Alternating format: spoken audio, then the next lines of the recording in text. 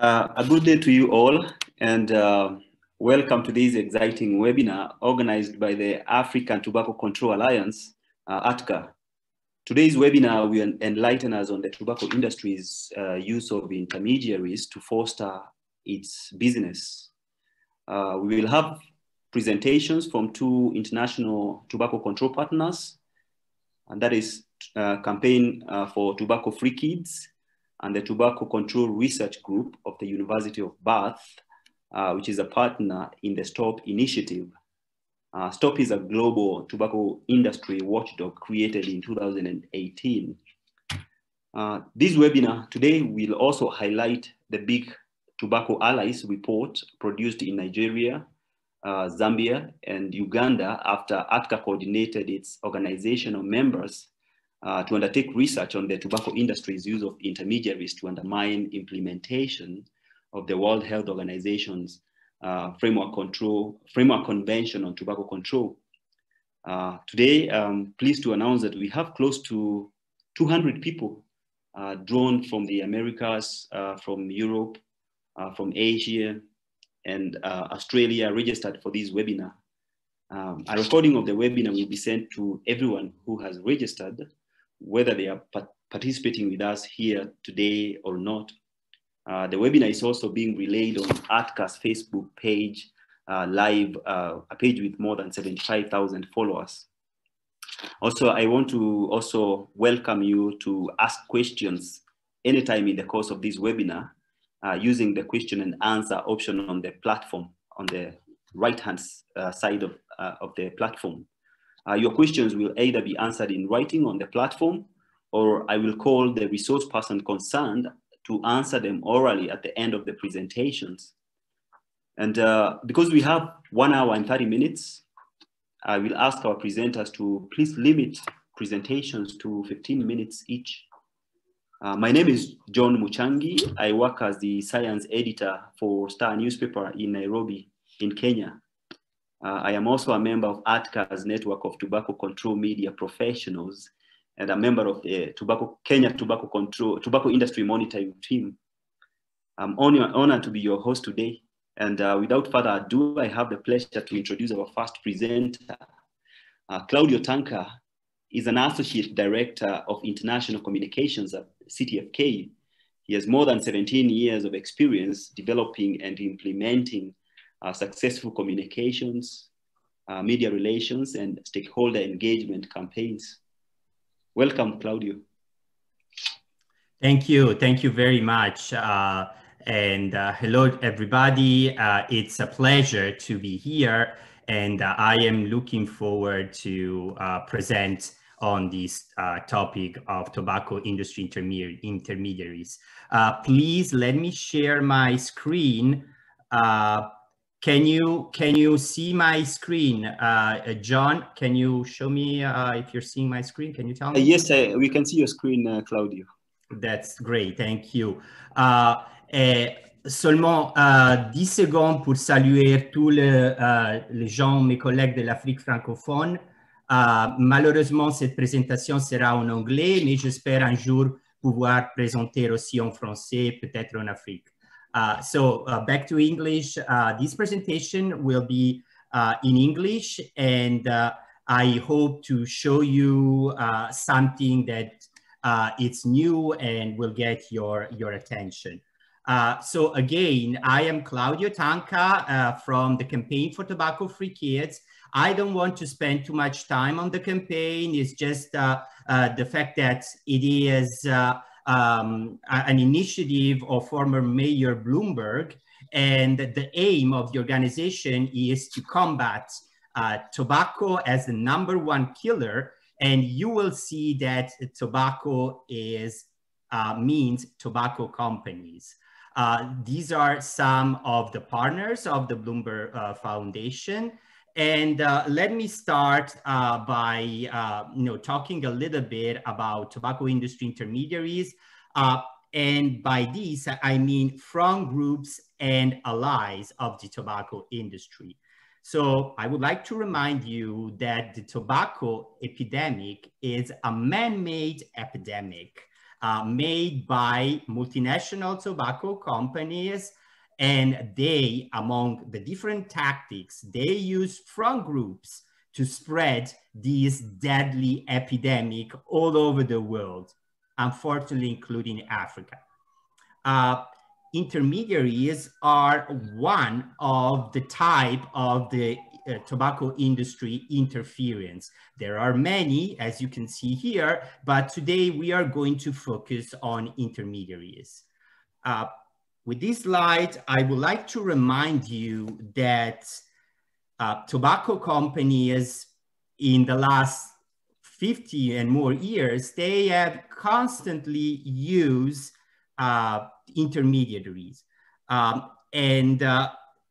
a US federal court found, that was in 2006, in a case, United States, the federal government versus multinational tobacco companies. So a US federal court found that several tobacco companies, including Philip Morris International, then parent company Altria, coordinated effort in a scheme to defraud consumers and the public about the health harms of their products.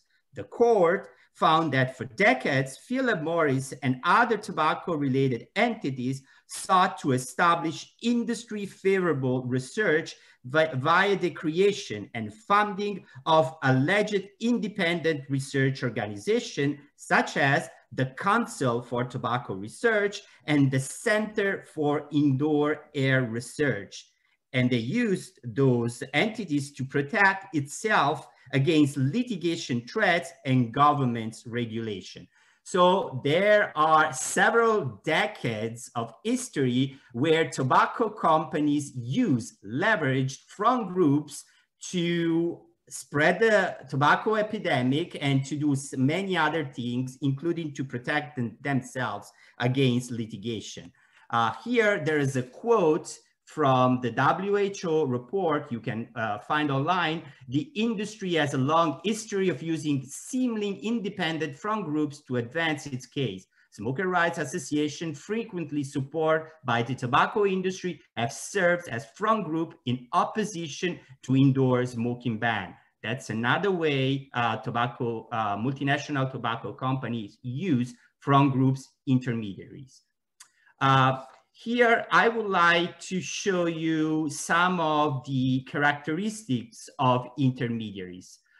These are the results of several workshops that CTFK conducted in different regions of the world between 2018 and 2019. So just some of the characteristics so that eventually in your work, if you find a front group that has these type of characteristics, you will recognize it as a front group. So they appear, disappear, they behave like NGOs, they advocate for citizen empowerment, hidden financing, they question science, claim independence, participate to CSR activity, and then support aligned to tobacco industry messages or policies, and so on. Just this as a flag for you when you encounter these type of groups. Some of the common characteristics of these front groups are they tend to be covertly funded by the tobacco industry, they claim to be independent, they play a role in larger tobacco industry lobbying and public relations, they actively promote industry-funded research. I am sure you are familiar with the Foundation for a Smoke-Free World, and they often recommend reduced arms solutions instead of other proven measures of the Framework Convention on Tobacco Control. And again, I hope you think here at the Foundation for a Smoke-Free World. Some definition, let me tell you that there is like a common and agreed definition within the global tobacco control community. However, these are good definition by our colleague of the Exposed Tobacco Stop Partnership. So third-party allies They undertake lobbying or spokesperson role on the behalf of tobacco company. They appear to be independent, and they are not.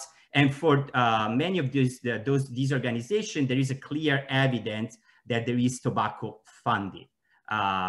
Then there are front groups, which are more independent from tobacco companies, and the tobacco industry plays a key role in the establishment, funding, and/or membership of the organization. And the group claims to act independently, where they are typically opaque regarding their financial links. And then finally, these astroturf groups.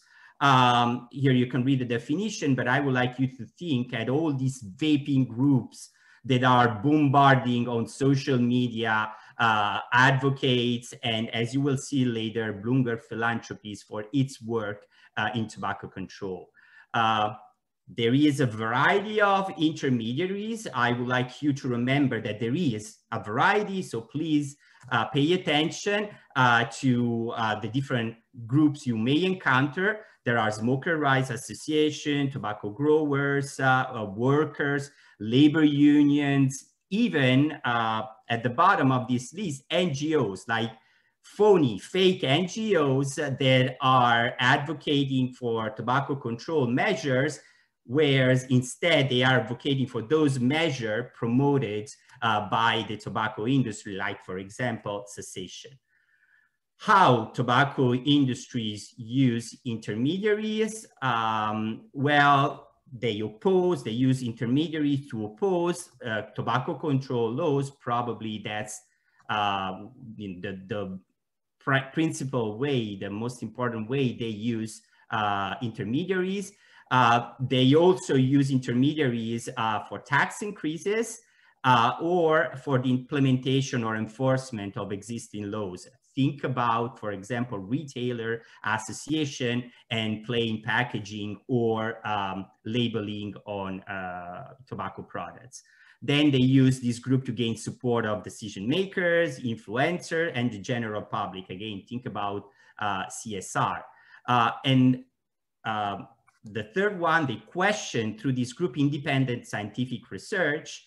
Again, I mentioned a couple of front groups in my initial slides of the presentation, and maybe you want to think at the Foundation for a Smoke-Free World here. And then they want to protect themselves against litigation by saying, no, this is not the tobacco industry that made a certain statement. This is this particular organization. I would like here to propose two case studies. One is the International Tax and Investment Center. And this is something that will show you how to counter front groups and the amount of efforts it takes to counter front groups. So what is the ITIC? Let's get back to 2015 just to understand. So ITIC is a Washington, DC based organization, and they claim to be, again, independent think tank clearinghouse for best practice in tax policy. Now, when you check this best practice, they are very close, or they mirror what the industry says when it comes to tobacco taxes. So we don't want to increase tobacco taxes. They create then smuggling. They promote smuggling. They're not effective. So that's their kind of policies that they promote. And then what they do is they help stakeholders, or their member, to their sponsor, to get a seat at the policy making table. And they operate all over the world, really everywhere. Some of their main sponsors, people actually sitting in the board of directors, included representatives from all the major multinational tobacco companies. And what ITIC did was they host policy events, in fancy resort, beautiful hotels where people want to go. Then they provide technical assistance to government, conduct independent research, particularly on illicit trade. And then they're very good when it comes to media outreach. So how tobacco control advocates countered isolated IT, and they pushed to give up any connection, any link with multinational tobacco companies. Here are three key events. One is COP, the Conference of Parties in 2014. And ITIC was present, and they were hosting a brief for ministries of representative of the Ministry of Finances and tax delegates the day before the COP, which usually starts on Monday, and then they were doing this on Sunday before. So what did the tobacco control community to counter this type of interference? The FCC Secretariat sent a notice to all parties saying that ITIC was a front group for the tobacco industry. The Framework Convention Alliance communicated with the secretariats to alert all the parties at the conference. CTFK, we provide some technical support, research, background material, and the Corporate Accountability International, they focus on media to alert people about ITIC. And it worked because they were able to isolate ITIC. Then the Asia Pacific Forum in 2015, again, conference of tax representative ministries and organized by ITIC. And then the conference had the World Bank as a technical partner. So again, tobacco control community activated and to isolate ITIC, denounce ITIC role. And then there were some action by advocates on the ground in India, and the outcomes, World Bank withdrew its support, and because many government officials of several countries in South Asia say that they would not attend or send delegates to the event. And finally, the last action in 2016, public pressure. There was a coordinated effort, global effort by different partners, British Heart Foundation, Cancer Research, Christian Aid, Save the Children, Tax Justice Network, ASH, and then SIATCA and CDFK. Objective was to expose links between IT and Big Tobacco. There was a letter, a global letter signed by many organizations, an online media campaign. And what happened is the major sponsors of ITIC, and that includes, for example, the IMF, World Bank, and companies like Nestle, withdrew their support. So that was the final push that made ITIC to give up and cut all the links with Big Tobacco, and no more representative of tobacco companies are sitting on the board. They are no longer accepting donations and sponsorship from the tobacco industry. Here, I want to show you that it takes a lot of effort to run a campaign against these front groups. One last case studies. Here, I would like to show you something that is fairly recent. Bloomberg philanthropies are under fire in different countries around the world. So from India to the Philippines, to South Africa, to Indonesia, to Mexico, and Vietnam. Here, what I would like to point out to you that we believe from monitoring the media coverage, the article, that there's some sort of coordinated effort. This is not happening by chance. For example, the narrative, what we have noticed in these articles is that there are similar ideas, concepts to attack Bloomberg philanthropies. There are all related or somewhat related to harm reduction, the fact that they are promoting, Bloomberg has a critical position when it comes to e-cigarettes and to heated tobacco products. So we believe there are good reasons to believe that there is a coordinated effort at a global scale, possibly coordinated by the tobacco industry. Again, let me show you some similarities. The majority of articles feature experts, and they belong to these four categories, and they have connection to front groups or to the tobacco industry. All these organizations are based in the US, UK, or Switzerland, and some of them are associated with International Network of Nicotine Consumers Organization, INCO, which is financed by the Foundation for a Smoke-Free World. Except for R Street and other US front group lobbying-based organization or think tank, all these organizations are secretive about their funding and sources and expenditure, but the tobacco company funder relationship have been confirmed with other ways by doing some research. And then a substantial number of articles do not have an individual author. And this is most relevant for the Philippines, that they're not really signed.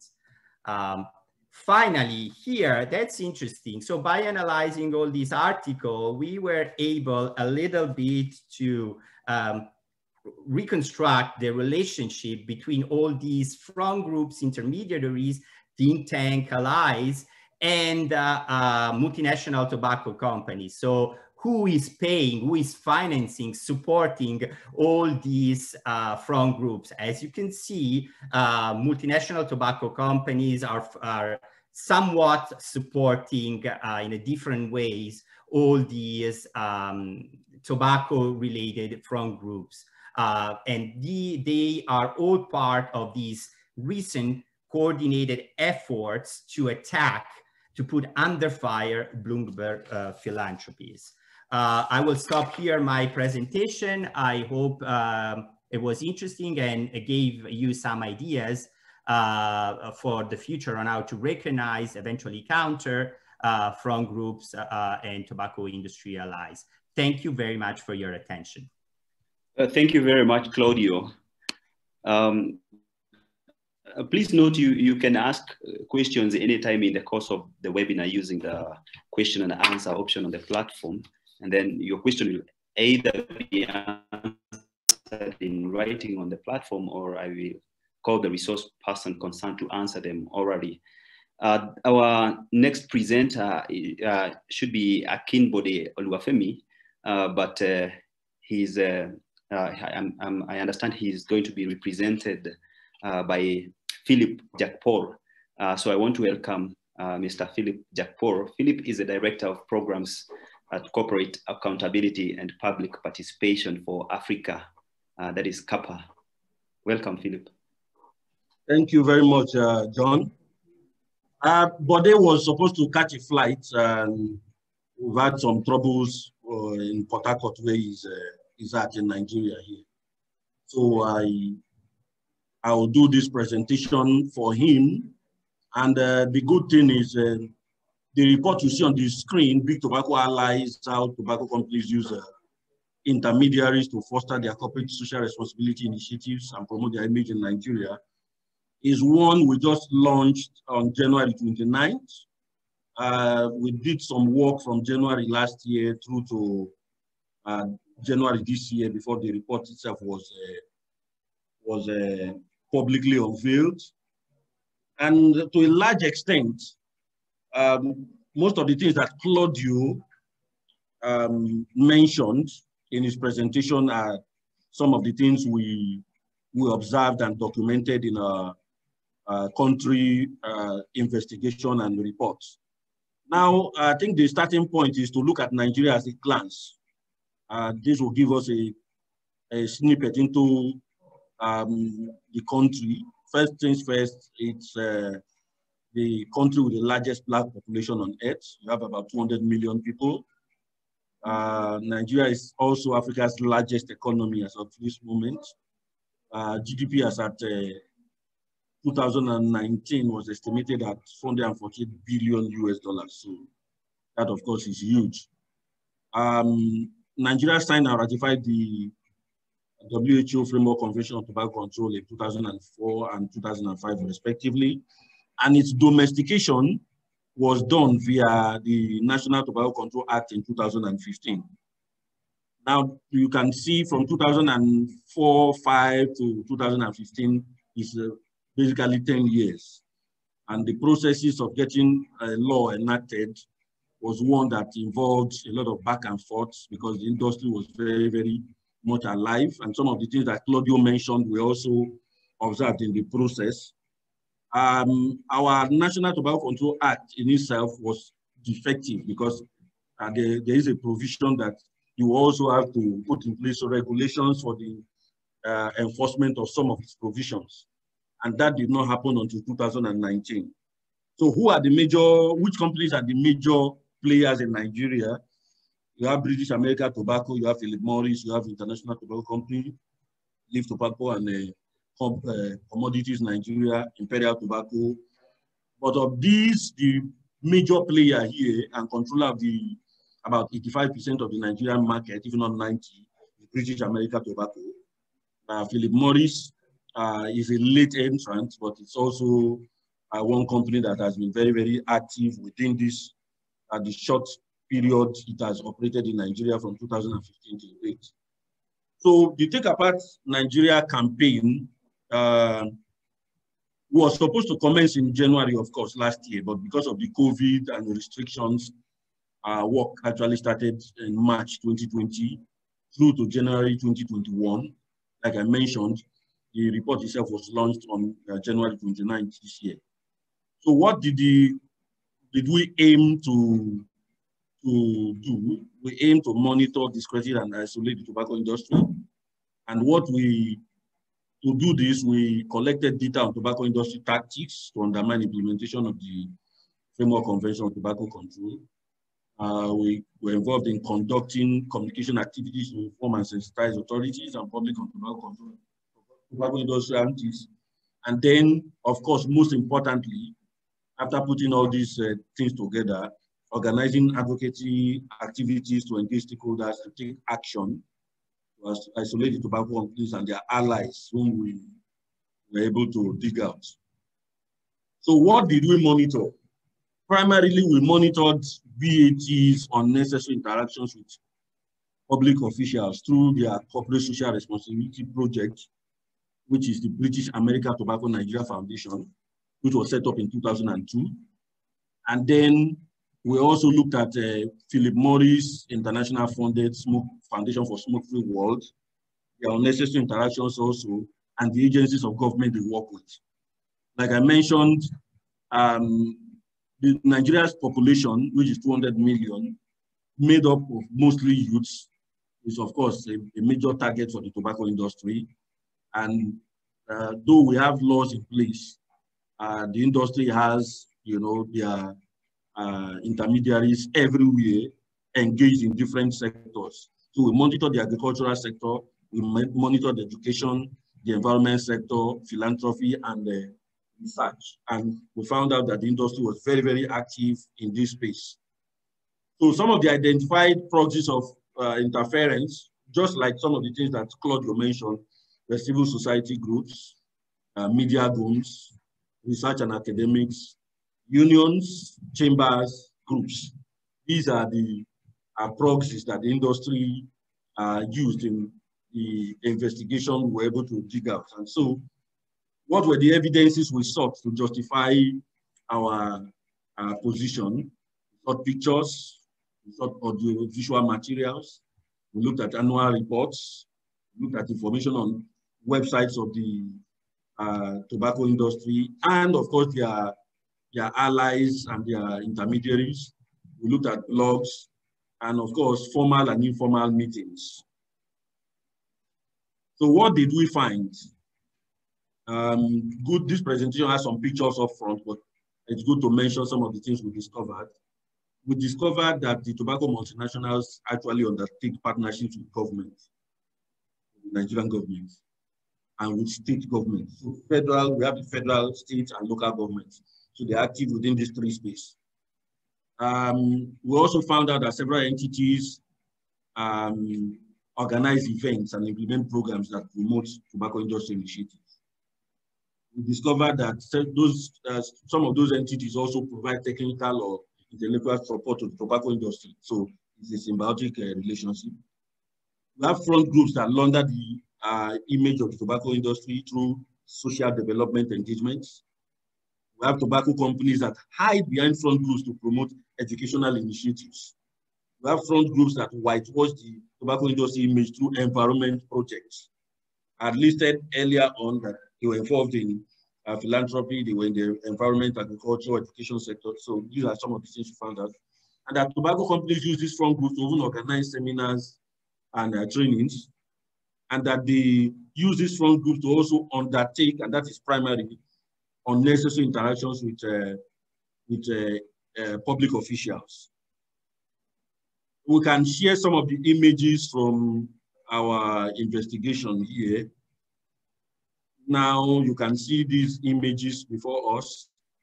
The image where you have the 4 good-looking people. These are actually youths that British American Tobacco Foundation are involved in so-called entrepreneurial trainings in the agri sector. And this was done in concert with the Pan-African University in Nigeria, which is, of course, an educational institution. There's a center in that same university, Enterprise Development Foundation Center.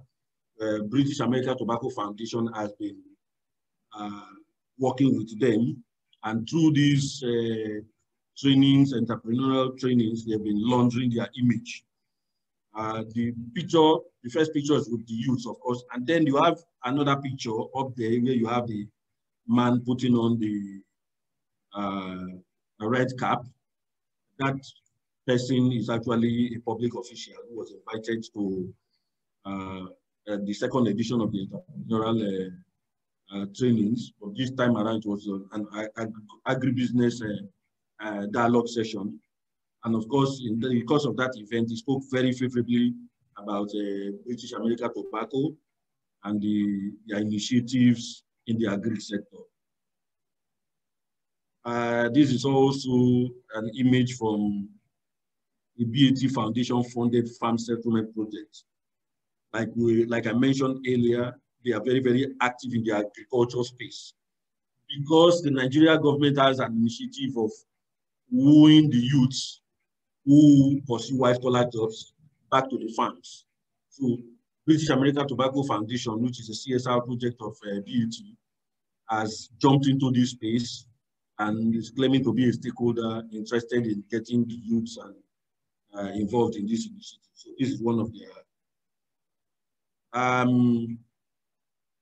Philip Morris in Nigeria is doing a lot in the education sphere.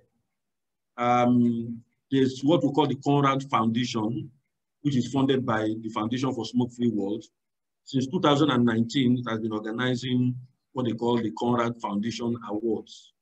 And it targets kids in schools in high-brow areas. And what you have here is a newspaper report of one of those engagements where kids are told to develop some initiatives. It could be smoke-free initiatives. It could be initiatives that are targeted at self-censorship. And then you have these kids who get these monies. Some of them sometimes are taken abroad. And $60,000 is no main funds. And this has been happening, like I said, since 2019. You have 2 schools here. These are prestigious schools, like I mentioned. One of these schools is Queen's College in Lagos, Nigeria, which is very, very popular. So Conrad Foundation is behind this initiative. And as we know, Conrad Foundation is funded by the foundation. The Conrad Challenge is funded by the Foundation for Smoke-Free World, which is solely funded by Philip Morris International. So you can see the link. You have the the schools. You have the Conrad Challenge, which is funded by the Foundation for Smoke-Free World, which is itself solely funded by Philip Morris International. So that's in the education sphere. And our investigation was not restricted only to just groups that that you can read about, and you know, they also involve banks. They also involve other institutions that you could not easily get information from except to dig into their books. So this bank, GT Bank, Guarantee Trust Bank, is one of the banks that has been partnering with the industry, and then we were able to dig into the annual report and found out some of the sponsorships they've done, things they've done to support the industry. And if you can see, you have something on the Conrad Challenge. It says students of White Sands schools were sponsored to represent Africa at the Global Innovation Challenge in the United States of America as Team Neon. They competed in the Smoke-Free World category and won. This bank actually sponsored 4 students and 1 teacher to the United States for this, in partnership with the Conrad Foundation. And the information was not in the public domain. So what do? We dug into their books. And for their annual report for 2018, we were able to get this information. This is also another initiative in the agri sector, the World Food Day, which is commemorated yearly. Lagos State, which is the commercial heartbeat of Nigeria, which is also the most populous state in Nigeria, organizes this annual event at the Farm Fair. And currently, this is done in partnership with the British America Tobacco Foundation. So the image you see there, you can see officials of the tobacco industry and government officials. In this picture, of course, you can see these are officials of BAT. This person here is the Commissioner for Agriculture in Lagos State in a handshake with BAT executive. And these pictures were shared widely by BAT on their Facebook, on their Twitter, and of course, they are painting themselves as socially responsible and very, very concerned about what happens in the agri sector. So these pictures were in the papers, they were everywhere. You have YouTube page on the same subject matter, and that was where we were able to dig out our information. Then, of course, you also have BAT Foundation also involved in some philanthropy engagements. I think this picture is one of the states in Nigeria where you had some youths repatriated from Libya, and then the state government decided to do something about reintegrating them into society, and behold, the tobacco industry was on hand to play a role and do that for feasibility sake. So after all these things that we documented, what were some of our recommendations? Our recommendations to the Nigerian government was primarily that it fully implements the National Tobacco Control Act and the regulations. And these regulations and the Act itself has clear provisions on the interactions between the tobacco industry and public officials. And we also recommended that all economic incentives and benefits to the tobacco industry should be stopped, that the Nigerian government prohibit all dealings, interactions with industry, except for the purpose of policy implementation, and in which civil society must be present as recommended in Article 5.3 of the WTO-FCTC. We recommended that the Nigerian government establish a policy and process for its agencies to fully disclose minutes and proceedings and interactions with the tobacco industry, and that stakeholders should regularly update information website to ensure easy information dissemination that will in turn guarantee transparency of their dealings with the industry, and that public officials should be educated, because that's also one of the challenges we found. Some public officials are not really that educated on the issues, and that they should be educated on public health implications of interactions with the industry. And we also recommended that public officials interacting with the industry feel a conflict of interest form periodically. Very, very important. So beyond that, the image you have here is the public or media presentation of the Take Apart Nigeria report, which happened on January 29th, with the media in present. And this document received wide media reports. Some of the reports are what you see here. You have the Sun, which is a very popular medium in Nigeria. You have the Tribune, you have Vanguard. These are very, very popular mediums where we ensure that the reports are widely circulated. I always do this in any presentation I do. The next thing I'm going to talk about, I think, is one of the most important parts of this presentation. It's the part where I get to say thank you. Thank you, Philip. Yeah, thank you for the presentation. And I see some of our participants have problem with accessing the translation.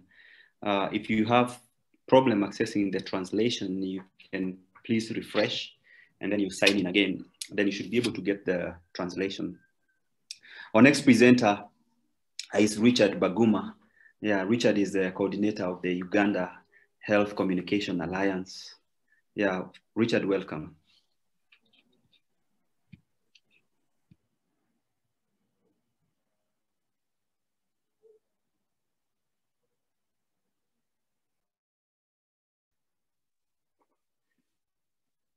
Richard, are you there? Are you having a problem hearing me? Hello? We can hear you now. Oh, you can hear me now. Excellent. John, can you hear me now? Yes, I can hear you, Richard. Yes, you can smile. You know we are online. You don't need a mask. So I was saying greetings from Uganda. It's a good evening from here. And it's nice to be part of this group, part of the team that is trying to hopefully help our continent fight off this tobacco scourge that is afflicting us. I would like to express our gratitude to our partners, ATCA, to the CTFK, to all of you who have been part of this process of exposing the social, corporate social responsibility initiatives and the image laundering that the tobacco industry does here and elsewhere. I will try to keep my presentation short. A lot of the issues are like what my colleague has just presented. So we will share what we got from Uganda. Now, the Ugandan process targeted about 200 plus respondents. We had an 81% response rate. It was a process that was where we did random sampling, but we deliberately chose the organization, the institutions that will be represented in the survey. So we had CSOs, we had government institutions, we had the private sector, and those that could be involved, especially in work that works with youth, because the tobacco industry here is targeting a lot of young people. The ones which work with females, they are targeting females also a lot.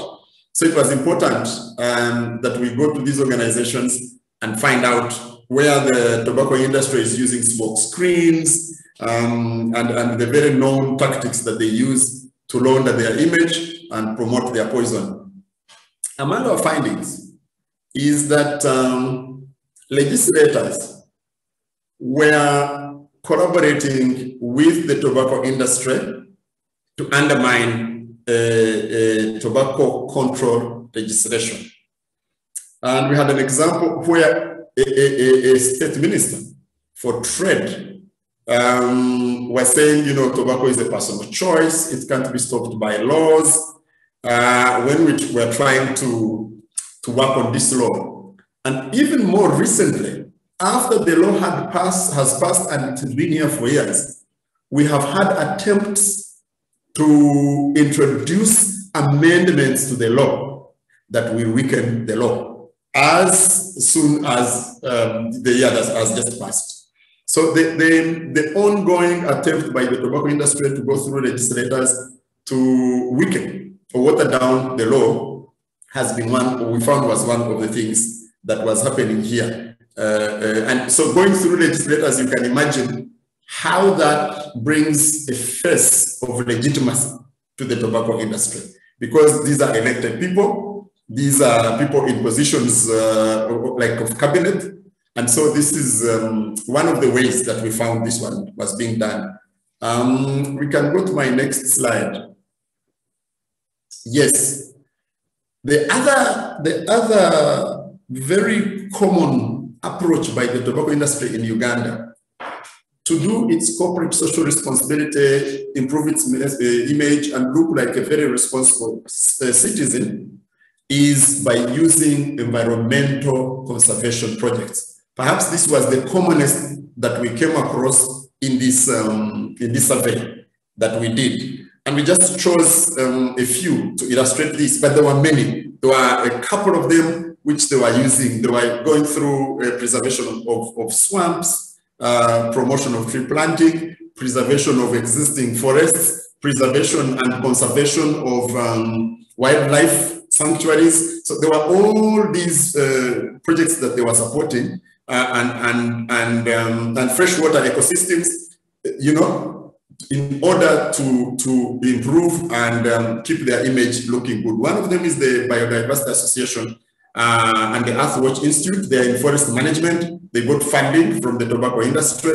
The other one is the Straight Talk Foundation. Now, Straight Talk Foundation is quite a well-known foundation here. It works with young people. It does quite good work and with a good image with young people. Now, the industry came and went through one of their conservation projects. It's called Pre-Talk, and provided support and sponsorship. It was a very creative way of reaching out to young people and circumventing the legal provisions which stop them from dealing with young people and going through seemingly reputable organizations like that. The other one was called Nature Harness Initiatives. Nature Harness Initiatives is also into tree planting. It is also conservation of forests, especially already existing forests, the natural ones, but also in clearing rivers of plastic and other things, and also preservation and restoration of swamps. So in their freshwater ecosystems. Now, this again is a very noble initiative on the face of it. So you can see they were very, very clever in taking this conservation front that looks very attractive, very good, very noble, in order to hide behind and put their corporate social responsibility. The other thing is the marketing through influencers, especially musicians. There was a very clever and creative approach of using musicians and film stars, but even billboards. There was one. There is an annual youth festival, big, supported by Coca-Cola, big corporate companies. Now, the British American Tobacco Uganda also put its money.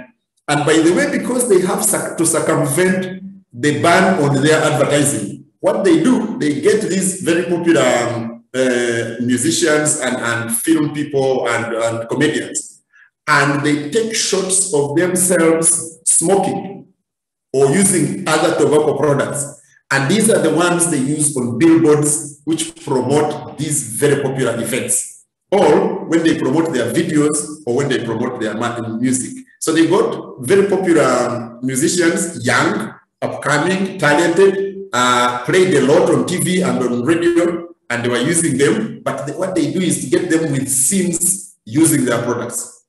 This was another way we found that they were indirectly advertising their products and especially reaching the young people. We go to the next slide.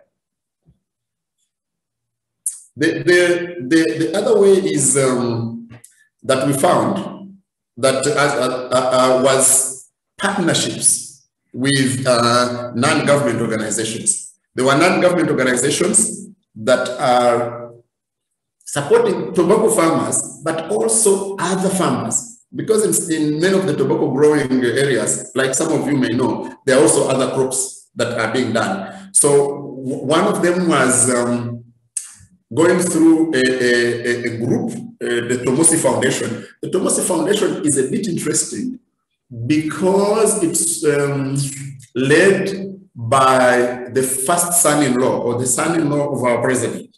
So it's a high-profile, high-image, foundation that is into philanthropy. One of the things is to promote cash crop growing, and one of the crops that they went to because their public relations, the public relations company of BAT, of the tobacco industry, is also owned by the same group of people. So it's really like using a humanitarian organization to do work of the public relations company, which is the public relations company for the tobacco industry. And they were using things like appreciation events. They were using things like they are giving tools and fertilizers to the farmers and to support tobacco growing and all the other crops. In fact, in one of the events, they were saying they are promoting food security. So it's a very creative way of working with NGOs, not just in tobacco, but all the other livelihood areas in order to, and align with very well-connected humanitarian organizations to do, this work. Let's go to the next slide. So these were, you could find a lot of these approaches in the different ways, like really what happens in many of the other countries. One of the things that was surprising for us was that especially a lot of the youth oriented organizations did not realize when we approached them, our people went and approached them, they didn't even realize that they were cleaning the image of the tobacco industry. So one of the things that we thought was important was that the Tobacco Control Act that we have and the tobacco control regulations that have been passed and assented to, and they're in effect in Uganda, should be pushed for full implementation, because then we would insulate our leaders from this manipulation by the tobacco industry, but they would also be careful not to promote the industry because the sanctions in there are really tough and biting. The was that these front groups, I mean, we should have efforts, we should come together to have them prosecuted. I think this one will be a useful deterrent, but we also wake them up that there are consequences. We also thought that because these organizations, some of them really didn't have even this information, we need to do more to raise awareness, but also to name and shame the activities of these front groups. We think we have been soft. We haven't really been hard on them, but we also haven't been as much out as we have done work, but we need to go more. And this also goes with the exposure, to expose this and counter them and show that they are evil, they are illegal, they are immoral, but also we should counter them and counter the publicity that is generated. And also mass education, particularly of the youth, on the dangers that tobacco poses to their lives, to their health, and on their livelihoods. This has been done to an extent. If you now look at the findings of the Global Youth Tobacco Survey, you will notice that there have been achievements captured in there between the years. These two surveys have been done. The latest And the last one, very great strides have been done, but we also think that we need to keep these investments going. We need to keep this momentum going. The momentum we generated with, for example, CTFK has been extremely useful to get these results, but we need these efforts to continue. And we need to sell and market more the benefits of tobacco control. I think one of the things we do is, as much as possible, talk about the dangers of tobacco use. I'm not sure that we are with the same energy, the same input, putting ahead the benefits of tobacco control. I think, Mr. Chairman, this is also critical that we do, so that we can balance the bad, but also show the good and beneficial that people get. As had been recommended, I tried to keep this short. The report from Uganda is online, is available. ATCA has it on its website. We have it on our website. So you can go in there and get more of the details. But I thought these were some of the important findings and recommendations that we found that we should share in this seminar. Thank you so much, Mr. Chairman and colleagues. Thank you so much, Richard, and also for staying within time. I also want to say the presentations, the reports from the 3 countries are available online, and also the presentations that are being made in the webinar will be shared with all registered participants. I see we also have many questions. Please keep the questions on the question and answer option on the platform. We'll have them answered at the end of the webinar. The next presenter, we still have 2 more colleagues presenting. Please keep to the 15 minutes because I see we slowly running out of time. Our next presenter is Brenda Chitindi, the Executive Director of the Tobacco Free Association of Zambia, TOFAZA. Brenda, welcome. Thank you very much, John. Good morning, good evening, good afternoon. Like you have seen the presenters from other countries, the African countries. Africa has been invaded by tobacco industry. So I think ATCA has a lot of work to do, and we need to work together as African countries to see to it that the tobacco industry activities are exposed as much as possible. Thank you. Yeah, tobacco, our introduction, we conducted a big tobacco rallies in Zambia with some stakeholders and the civil society as well, where we combined to get this data on the big tobacco rallies. Tobacco corporations are, Caleb, what's happening?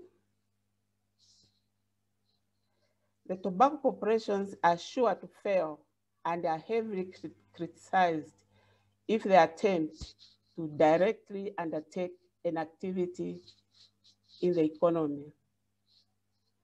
So they have resorted to using other people or entities to present their cases. Next slide. And our findings were companies and entities engage in activities that create an opportunity for the industry to eventually either undermine the implementation of tobacco control policies or portray as good image of itself as a stakeholder or development partner. And such activities include, that is, partnership with the government entities, promotion of their products through using their allies, and support to government policies also through and community using their allies, and the endorsement, and also the collaboration. They do a lot of collaboration and endorsing a lot of unnecessary activities to make sure, to see to it that they are a support to the government and to the public. Yeah, on partnership, in February 2019, the Zambia Chamber of Commerce and Industry, the Zambia Chamber of Commerce and Industry is under the Ministry of Commerce, Trade and Industry.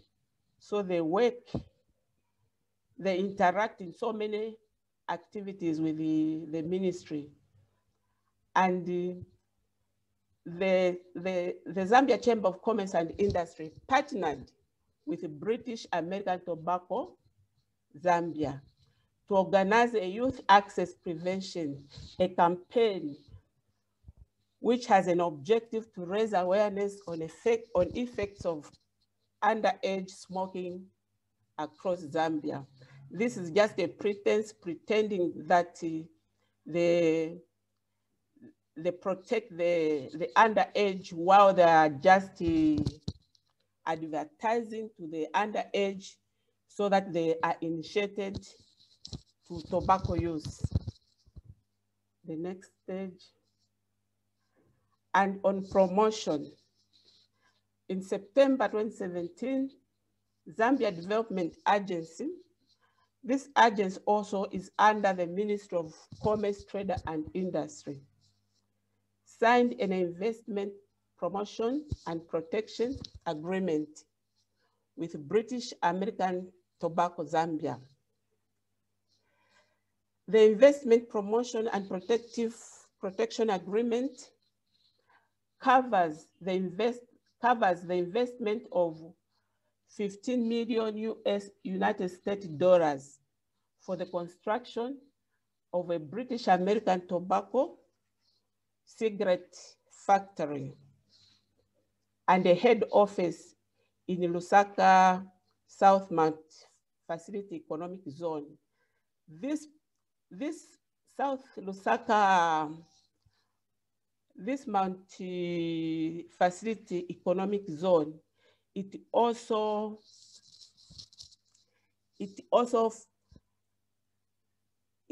has Lowland Imperial Tobacco, a manufacturing company which produces 20 million cigarettes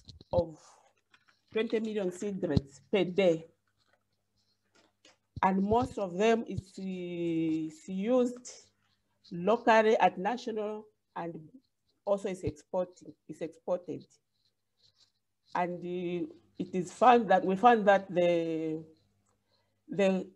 domestic market is more than the export. So like youth, they use a lot of these tobacco products from these factories. And the next one, the endorsement. We have the Zambia National Farmers Union. This union is under Ministry of Agriculture. That is to lobby government to exempt VAT on tobacco. The Zambia National Farmers Union also prominently lobbies on behalf of the tobacco industry in Zambia. Amongst others, it undertook a strong campaign requesting the government to exempt tax on green leaf tobacco. And in 2016, during a Tobacco Association of Zambia annual general meeting, that was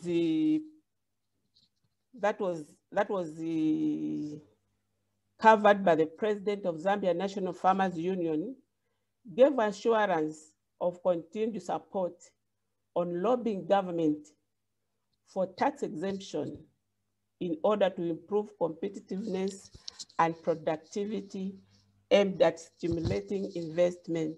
So you can see tobacco companies, they don't pay enough tax. They are mostly exempted, they are almost exempted from paying tobacco taxes. So which is a very, very serious for our country with the current economy. And looking at the tobacco industry, these are multi-millionaires, where if they pay good taxes, then the government can benefit out of these taxes. The next slide. The support, you can see how organizations or people are enticed in these tobacco industry activities. The Zambian company known as Beyond Research was identified during the survey. We identified that this company with a stated aim of enhancing access to justice. That's its mandate. And in 2018, it organized a framework convention on tobacco control moot court competition, which brought together university students in Zambia and beyond to debate on the role in the framework convention on tobacco control. This was an anti-framework convention on tobacco control student essay competition. And students were invited to submit essays discussing whether Zambia should respect its obligations under the framework convention on tobacco control, or instead grow its economy by promoting tobacco growing and production. It was the moot competition, and it was officially opened by Deputy Vice Chancellor of the University of Zambia. And you can see how they're involving even the learning institutions. And Beyond Research also ran an essay competition on the theme, The Way Forward with Tobacco in Zambia in 2017. So both these competitions were titled against the implementation of the Framework Convention on Tobacco Control by Zambia, trying to make sure that the implementation of the Framework Convention on Tobacco Control is delayed or is not implemented. It's just like the Tobacco Control Bill. Zambia started the process of Tobacco Control Bill in 2009. To date, it has not been passed. And on collaboration, the British American Tobacco and the University of Zambia signed a memorandum of understanding to provide work experience to students. And in April 2016, the University of Zambia signed an MOU with British American Tobacco Zambia, aimed at providing work opportunities for students at University of Zambia after completion of their schools. Next slide. And on this big tobacco alleys, our recommendations are that the government must adopt the Tobacco Products Nicotine Control Bill This bill was reactivated in 2018 after it went dormant from 2009. So it was reactivated in 2018. And the second recommendation was stakeholders should increase advocacy and public awareness on tobacco industry interference in tobacco control policies. As the Tobacco Free Association of Zambia, we have organized a number of stakeholders to tackle this tobacco industry interference. We need to expose all the activities in order to safeguard our public health policies. The third recommendation is the capacity of civil society organizations should be enhanced to enable themselves champion and expose tobacco industry interference at all levels. The other recommendation was corporate social responsibility initiatives by tobacco companies should be rejected, and that the government should be strictly on Article 5.3 guidance. They should follow that guidance for public health policies to be achieved in Zambia. Then the last recommendation is state and non-state entities should prioritize public health and cut collaboration ties with tobacco companies, because right now it's, you know, we have a lot of tobacco industry interference in the policy domain. So as civil society, we are saying, please let the government cut those collaboration ties with tobacco companies. Next slide.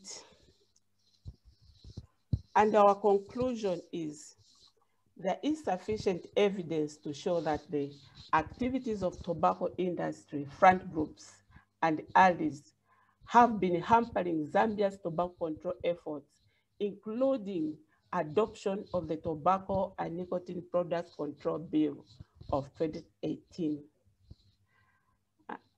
And the efforts continue to be made by tobacco control advocates to ensure Zambia complies with the guidelines of the World Health Organization Framework Convention on Tobacco Control. And the last one, no meaningful progress can or will be made if the front groups can continue their activities without any inhibitions. The next slide. Oh. Thank you very much. Thank you very much, Brenda. Yeah, thank you for the presentation. That's Brenda Chitindi from Tofaza. Our last presenter is Andy Rowo. Andy is a writer and a journalist who specializes in environmental and health issues. And he has written and researched and exposed the activities of the tobacco industry on and off for 20 years.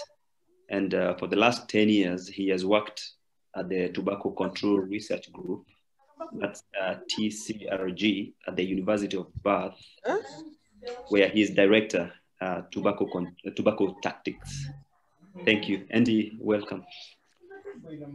Thank you, John. And good afternoon, good evening, good morning, wherever everyone is. Bonjour, ça va.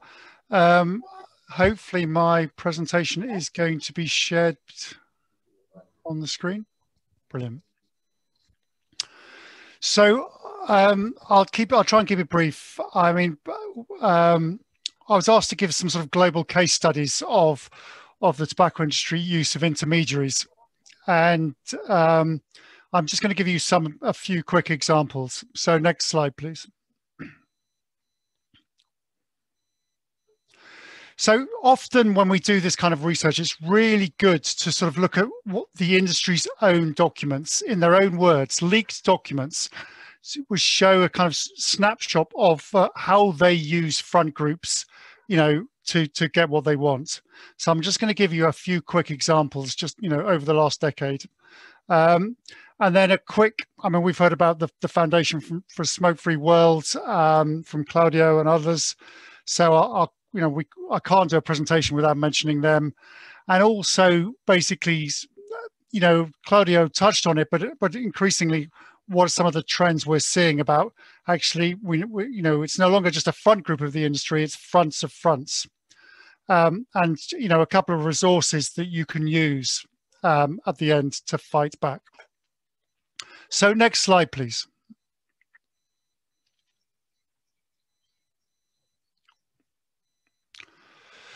So in 2010, Philip Morris International uses third parties and it uses retailers against a point of sale ban.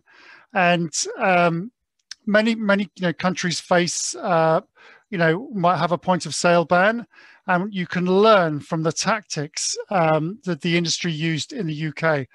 And I quite often say that for a very powerful industry like the tobacco industry, it often uses the same tactics and arguments worldwide, and we can learn from that, even though it might just tweak little things.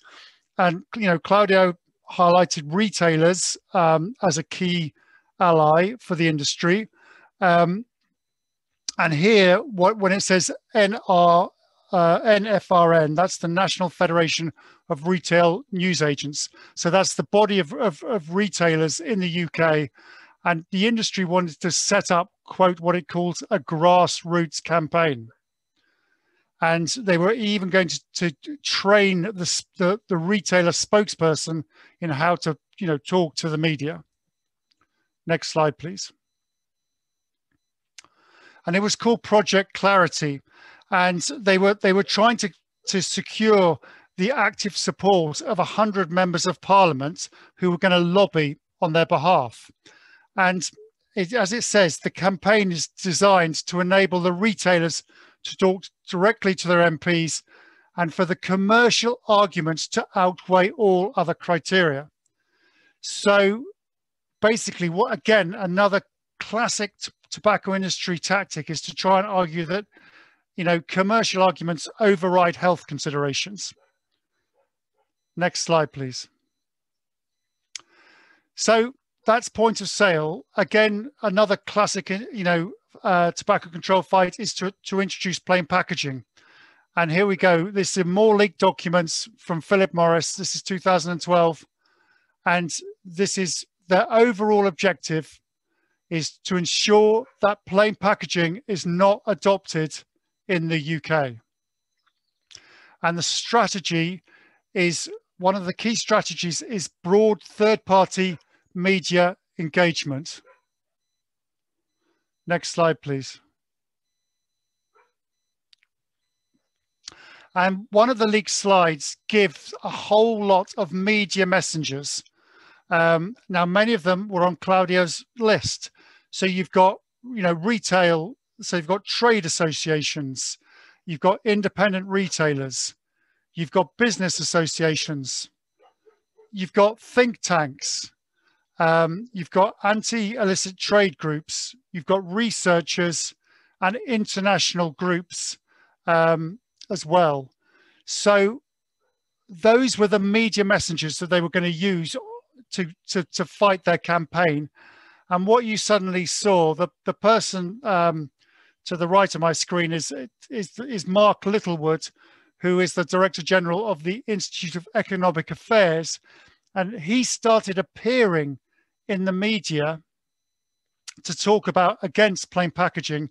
And this is a tobacco industry, you know, funded think tank acting as a front for the industry to try and stop plain packaging happening. And working with journalists like George Monbiot and others in the Guardian newspaper, you know, we exposed what was going on. Next slide, please. And again, this was, here is the media messaging. So again, often you'll see the industry use these arguments, illicit trade, trying to argue that if you introduce plain packaging, illicit trade will go up. The industry never says it's complicit in illicit trade, or the legal implications, or the impact on trade, or there's no evidence.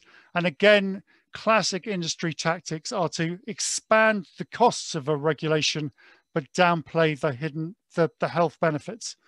So, again, they will use these arguments and these tactics in your country. And you can see on the media activity timeline, they really outlined how they were going to try and, stop plain packaging, to be implemented, which was what their campaign was trying to do. But luckily for tobacco control and public health, they failed. Next slide, please. The Tobacco Products Directive in Europe, again, leaked industry documents show that they were trying to use retailers, to do campaigns. Again, they'll say a company event with social media, print media campaign led by third parties. So you won't see the tobacco industry, doing the campaign. You'll see retailers front and center, again, trying, acting as the allies and the fronts for the industry. And the Tobacco Products Directive was seen as the most lobbied dossier in EU history, because the industry was able to mobilize, retailers across Europe to try and undermine the legislation. Next slide, please. Some great leaked documents from Reuters, from Philip Morris from 2014. And this slide, if no other slide you look at from a leaked document, is the industry playbook in one slide, and it's outlining what it's trying to do on media relations, on political engagement, and there it is. What we are aiming for. This slide says an alliance of credible messengers, third-party coalition building. So there it is again, in coming from the horse's mouth, as we say, that Philip Morris is trying to use third parties to be, its messengers. Next slide. And again, this is from the same PowerPoint, playing the political game. So how does it, get what it wants in politics, and then it goes find allies that cannot be ignored. So industry classic tactic is to use allies wherever it can, to use fronts like retailers or think tanks or other business groups. And sometimes, it just sets up its own massive front group. Next slide, please.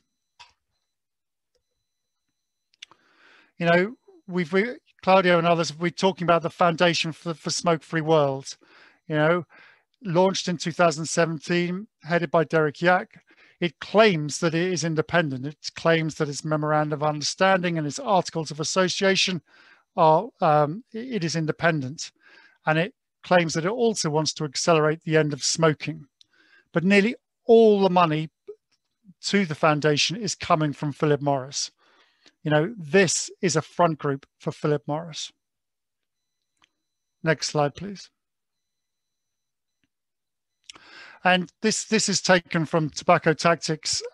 And again, as Claudio mentioned, some of these groups.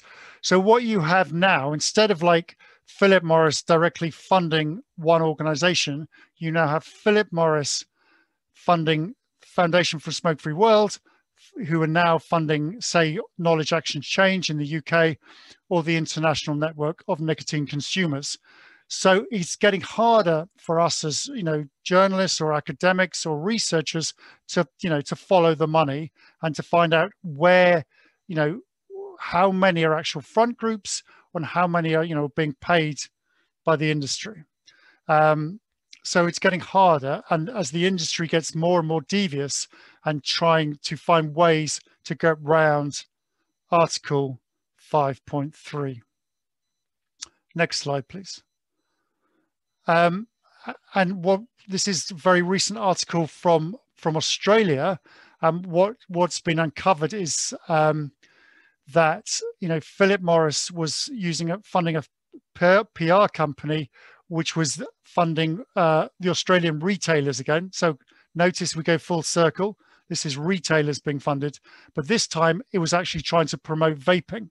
So again, you've got tobacco industry funding sort of pro-vaping messaging too. But again, it's being done by third parties, and notice retailers. Next slide. Another tactic we're seeing increasingly is Philip Morris trying to fund media groups like Vice Media. So if you're contacted by a so-called journalist, it's always worth checking whether they are a completely independent journalist or whether they're actually even being funded covertly by the tobacco industry. Next slide. Some resources we can use. We've as part of STOP, we've been trying to build an allies database. It's not comprehensive at all. So far, we've got 110 organizations.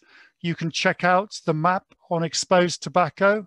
And again, they're broken down into AstroTurf, front groups, and third parties.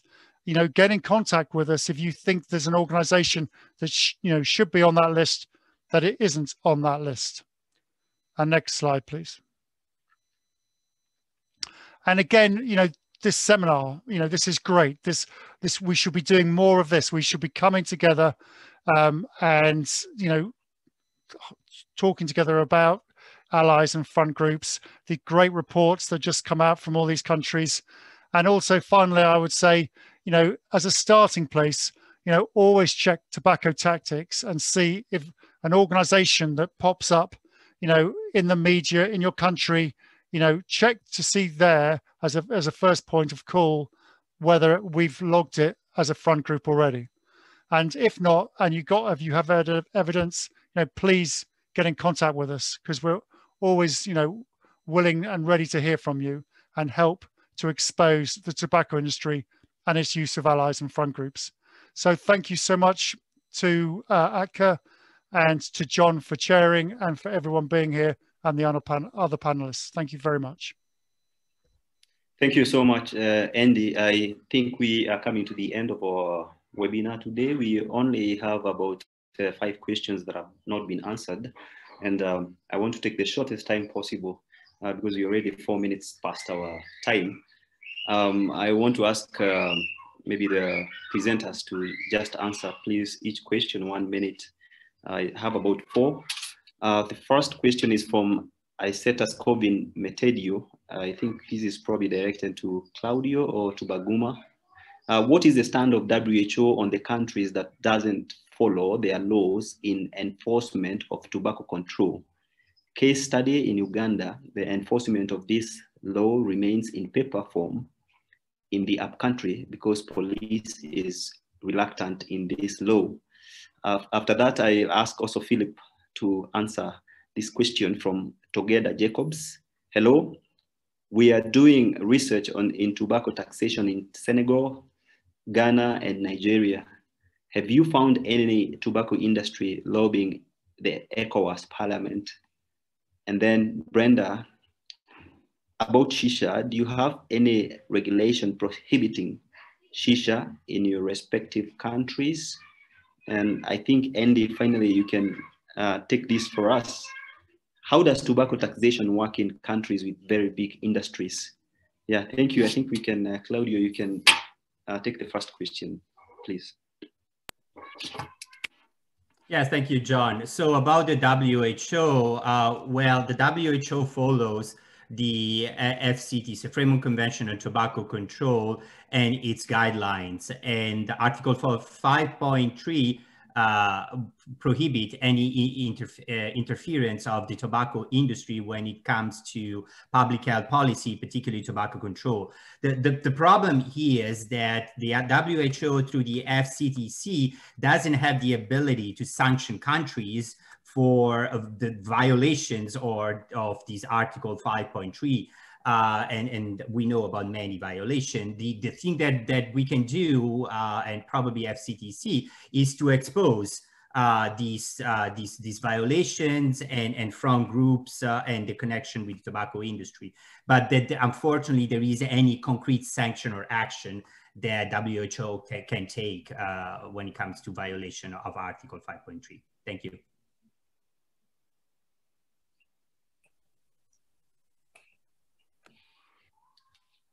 Thank you, Claudio. Philip, have you found any tobacco industry lobbying in the ECOWAS Parliament?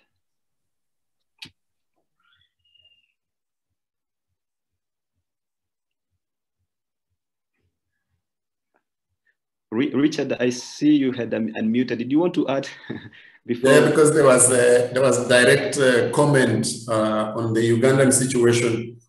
It is a mixed bag for us. One, we have had tens of prosecutions and sentences that have been meted out as a result of violations relating to the tobacco control law. And it's been various cases, the ones who are selling illegal products, the ones who are bringing them into the country, the ones who have been smoking in public in violation of the law. I think that's been the largest number of cases. We have had raids by police together with us, the civil society and other activists related to shisha, including now during the COVID time. So we have had enforcement activities going on. We have even been discussing, I sit on the National Tobacco Control Committee, it's the body designated in law for tobacco control, and it has civil society representation. We have been discussing, and we are actually meeting on the 10th.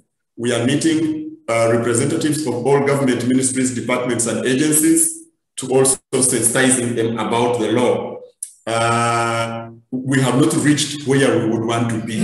So yes, in especially some of the upcountry areas, the enforcement agents, I think, have not understood that they must implement this as the other law. So yes, there are some areas where there are weaknesses, and also we have had some very useful successes that we are building on. So and enforcement is the prime. In fact, last year we also finished the guidelines for enforcers with support of WHO and the African Tobacco, the Center for Tobacco Control in Africa.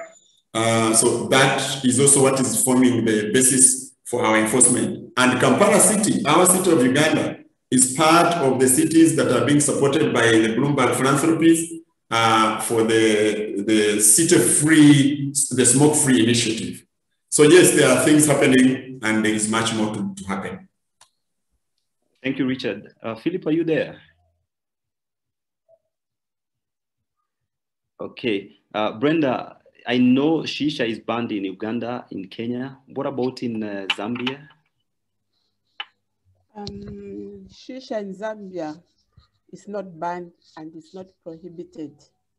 Like I mentioned, those factories, they are producing shisha like anything, and they have brought in gadgets where you find the shisha smoking in all shopping malls and almost everywhere, especially the youth are smoking shisha everywhere, including the malls, the shopping malls, everywhere, I would say.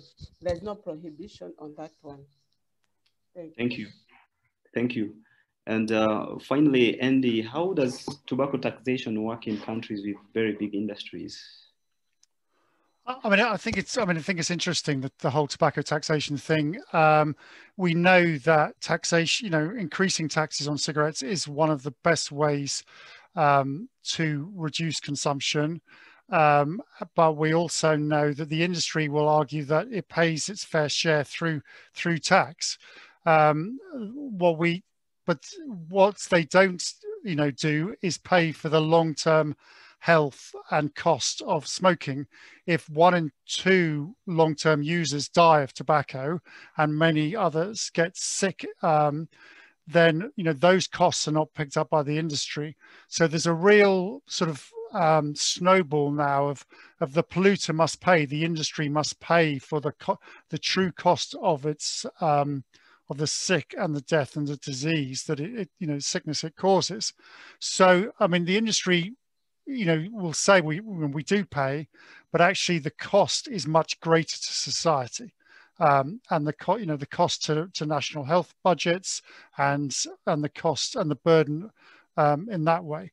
I think the other thing I would also say, in many African countries, the industry is very good at avoiding paying tax itself and transfer prices, its profits out of the country into other jurisdictions. So there are many cases to answer there about the industry activity and the way it behaves too. Thank you.